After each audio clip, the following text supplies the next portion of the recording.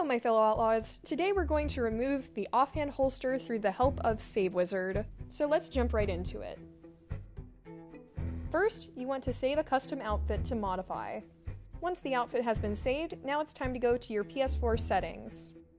From there, scroll down to Application Save Data Management. Then after that, go to Saved Data on System Storage.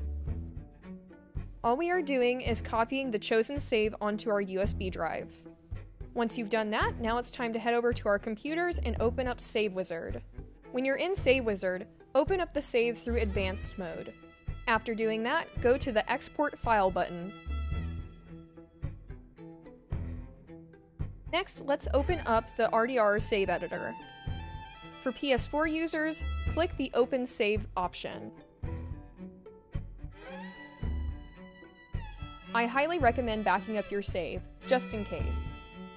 When your save opens, go to the Custom Outfit tab.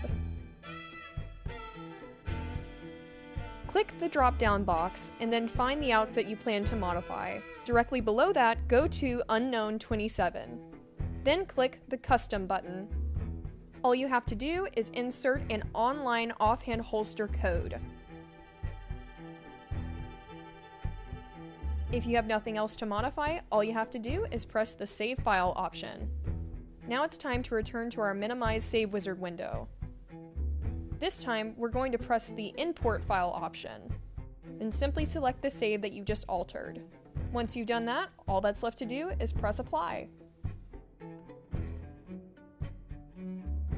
Now, let's hop back onto our PS4. With your USB device plugged in, you're going to go back down to Application Save Data Management. This time, however, you'll go to Save Data on USB storage device. All that's left to do is to copy the altered save onto your console.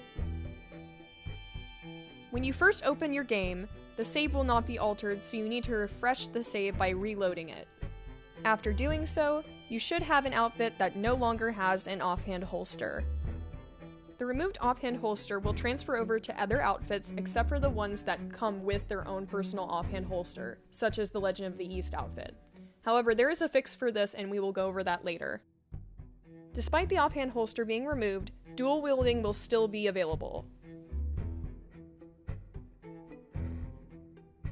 Back to what I was talking about earlier.